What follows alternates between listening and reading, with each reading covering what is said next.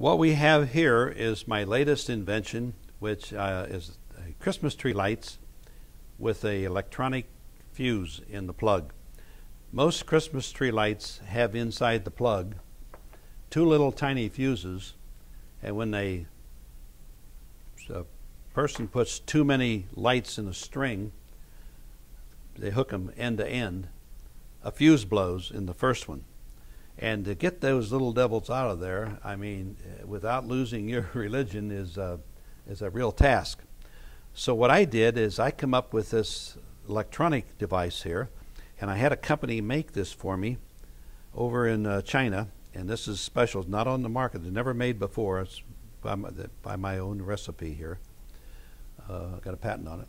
Now, I will show you, for example, this is just a little string, just show and tell. Now I'm going to put a load on there. That string will just burn all day long without a problem. Now if I hook all of these lights up here to it, end to end, oops, that's too much. Do you see that? It blew.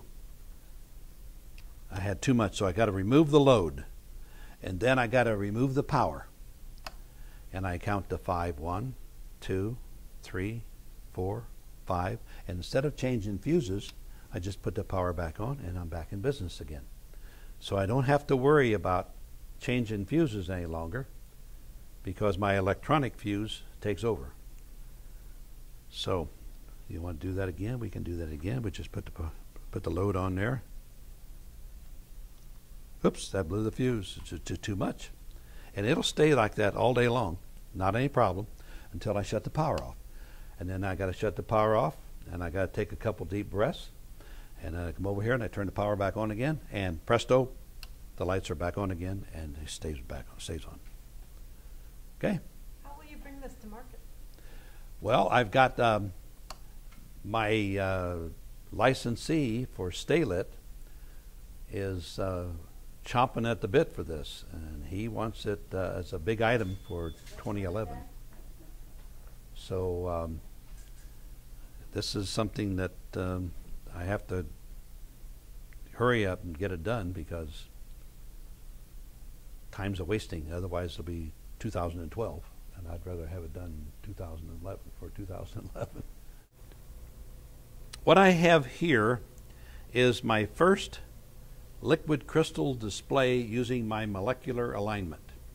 Now, this is all sealed in glass, and the liquid crystals at that time could not tolerate any high temperature above 45 degrees centigrade because it would just go to pot. Couldn't stand moisture or anything. But what I did is I sealed this all up, put my alignment, my molecular alignment in there by vacuum depositing at an angle,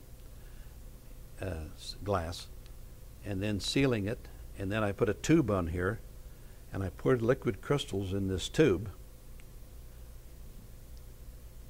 and pulled a vacuum on it, and all the air come out then after a while, and then I torched it off, and you can see the liquid crystals are still in that little tube there. I don't know if you can see that or not, but let me get something here. These are liquid crystals. What are liquid crystals? Right here. What is it? Looks like milk, don't they? Mm-hmm. It's a chemical, but it looks like milk. Anyway, this is the very first. You have to have polarizers on here, and then you put a voltage to it. But that's the little 8s. You can make any number out of it. You know how that works.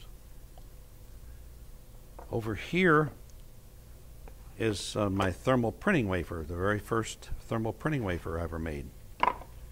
I save all of these things. Here it is. Right here.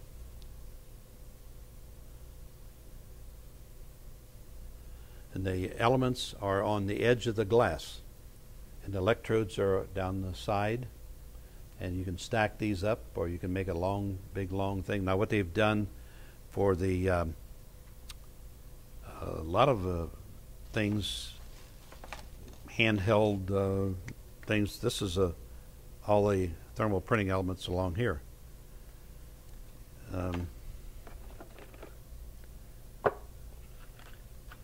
As you can see, I'm a pack rat. I save everything. I don't have what I'm looking for there. No. Anyway, I was looking for my plasma display. I don't have it here. But the plasma display, I did that. I have that around somewhere. But these are the things I'm the proudest of. You had asked me that question, what am I most proud of?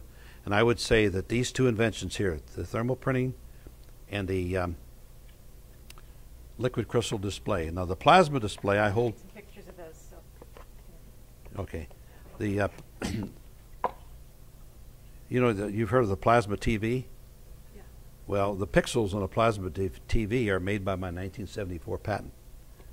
But of course, I take no credit in that. It just happens to be that it was funny that when I saw how the pixels were made, I said, hey, I got a patent on that in 1974. Of course, patents expire, you know.